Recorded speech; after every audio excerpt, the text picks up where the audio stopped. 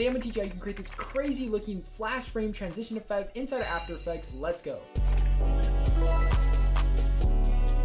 Really quickly, shout out to my boy Tiny Tapes for putting me onto this transition. Honestly, it was a really cool effect that he made, and this is my own spin that you can create inside of After Effects natively. So first up, we have our two clips right here, and this is where the transition is gonna be. What you're first gonna do is hit Command-Shift-D to split that layer, and then in between the two cuts, we're actually gonna make this transition 10 to 20-ish frames, depending, on how long your effect you want it to be. And then we're gonna hit Command-Shift-D again and split that, and there we go. Now we have a nice linked transition layer. Now this effect is based off the time remapping effect inside After Effects. If you have Sapphire random edits, you can use that, but for those who don't, you can actually make this entirely native. So what I'm going to do is I'm going to first right click this, and then I'm going to hit time and enable time remap. Then what I'm going to do is I'm going to go to the very beginning of my transition, which I am. I'm going to hit a keyframe right here on time remapping. I'm going to go maybe a couple frames in, and then I'm just going to randomly pick another point in the video. And by the way, this is a fully edited music video, so it might work a little bit better in my case, but if you have a bunch of random clips, I recommend just going ahead and stitching them together using the Adobe Media Encoder, and then that way you'll have a bunch of clips that will help create a better look for this transition. So you can see what I'm doing. I'm just basically going throughout the entire video, and I'm just keyframing random timestamps to different parts of the video. Now you can of course just go ahead and mess around with these keyframes,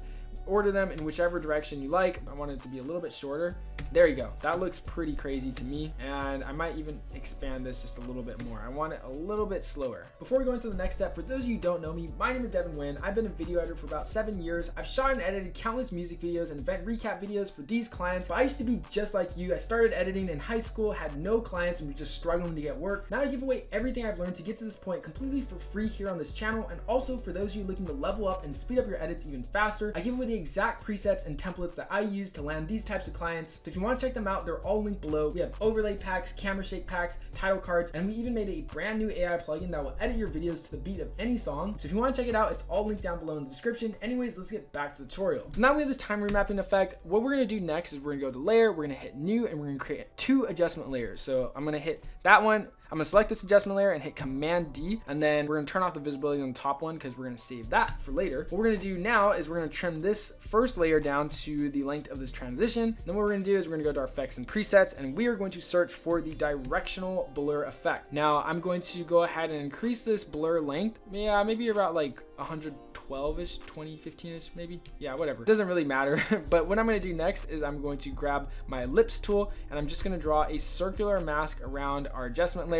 Then I'm going to hit the drop down on that mask and invert that mask so that it's just around the edges, and I'm going to feather the edges of course as well. I might increase that blur length even more. So that we got this crazy blur effect to our transition. I might go ahead and scale this up as well so that we don't have those edges, and just like that, that's looking pretty cool. After you have that blur effect, we're gonna go back to our effects and presets, and we're gonna search for the chromatic aberrations. This is my favorite effect of all time inside of After Effects. Now there's actually 2 versions. There's Quick Chromatic Aberration 3, which I believe is by Plugin Everything. They crushed it. It's basically the same exact thing as the After Effects chromatic blur, but the cool thing that they added is they added a stylistic tab right here, which lets you blur together the aberration, which is just super helpful because on the After Effects standard one, you have no option to blur this, so you kind of get these harsh edges, but here you can actually blur the edges of the chromatic aberration. It just makes it feel a lot more realistic. I'm gonna use Quick Chromatic Aberrations 3 completely for free. I've linked to it down below. Then we're gonna search for a glow effect, and I'm gonna apply the standard After Effects glow one to our bottom layer. I know most people complain about the standard After Effects glow because it's pretty trash, but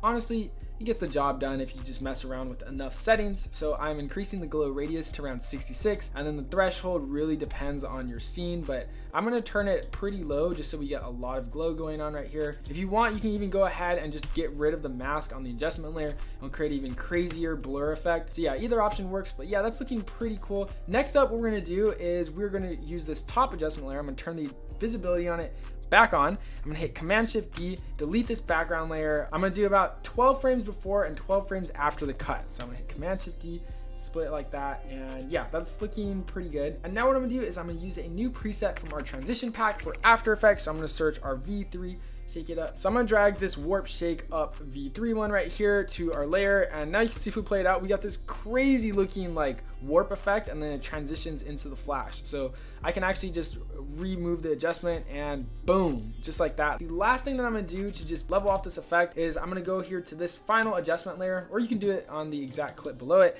but I'm gonna search for and apply, number one is the camera lens blur, and I'm gonna apply that right there, and then I'm gonna search for and apply the lumetri color right there. What I'm gonna do is I'm gonna go 14 frames after, and then I'm going to hit a drop down on our basic color correction, hit a keyframe on this exposure at 0. By the way, this is 10 to 14 frames after the cut is ended.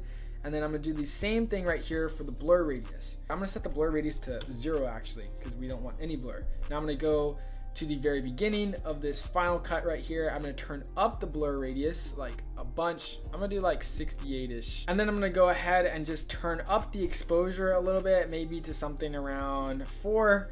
And there you guys have it. If we play it out, we got this crazy transition, super easy to make, completely native inside of After Effects, with the exception of the quick chromatic aberration 3, but you can also use the standard chromatic aberrations in After Effects, but both of those plugins are completely free, so you don't really need any third-party plugins that are paid essentially. Leave a comment down below if you had any questions or concerns, or which tutorials you'd like to see from us next. Also, if you're interested in checking out our brand new AI auto edit plugin, which will automatically edit your videos to the beat of any song, it's linked down below. And we also have a full demo video of it linked right here of how to edit your entire music video in basically 3 clicks. So if you want to check it out, linked right here. Thanks guys for watching. See you in the next one. Peace.